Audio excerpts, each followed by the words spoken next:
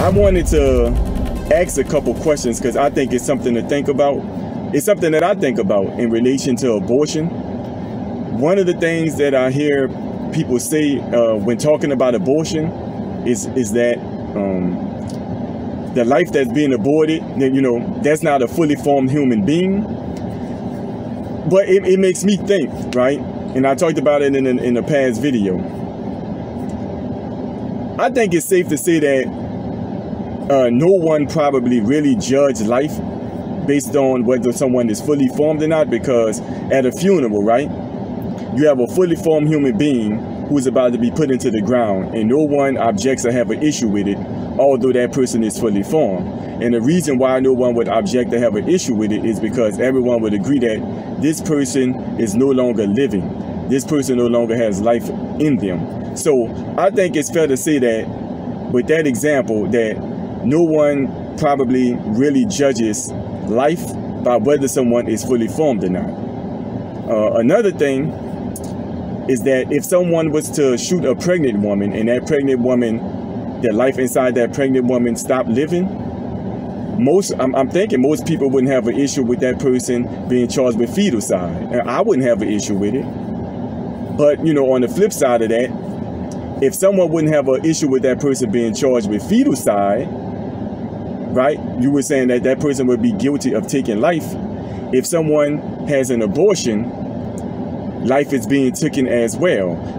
I know now, shooting someone, that's a crime. Understood, 100% fact. I think we all can agree on that. But taking life this way and taking life that way is still taking life, either way you cut it. Even if someone say it's a clump of cells. Well, what if that person shot that pregnant woman when that life inside of them was just a clump of cells, right? Should they be charged with feticide because they took a life?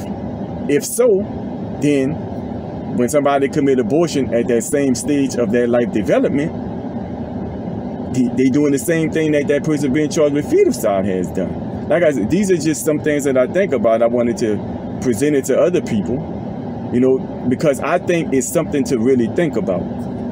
Another thing, right? When that sperm fertilizes that egg and a woman is pregnant, soon as that starts, life has started. The life process has started. Now, the reason for getting an abortion in the first place is to stop that life process. Because if you don't abort that life, it's going to continue the process of life. It's going to start developing. It's going to become a fetus. It's going to get fingers. It's going to get eyes. It's going to get a body.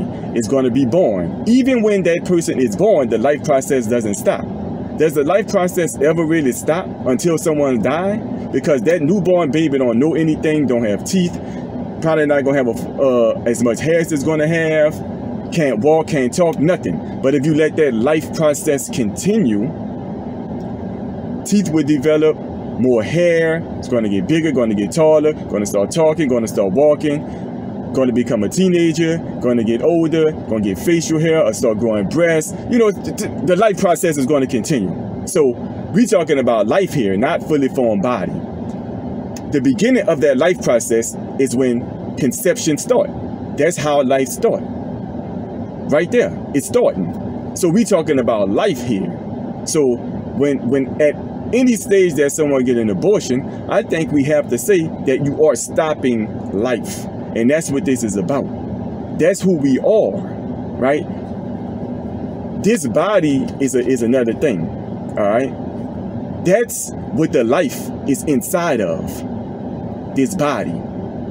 Because the earlier example that I gave, this fully formed body don't determine life, because you can bury this fully formed body at a funeral and nobody object because no life is in that body.